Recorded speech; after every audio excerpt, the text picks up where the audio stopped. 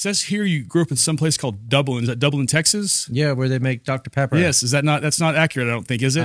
It's like halfway there. I Okay. grew up in Dublin, Ireland. Okay. Country of the number one rugby team in the world. Very these nice. days. But yes, I grew up there. My parents were both from Dublin, so I'm what they call a Jackeen. Okay. And I went to school there, went to university there, started my medical training. It's a fun place to go, and if you get a chance to go visit Ireland, you should do it. Okay.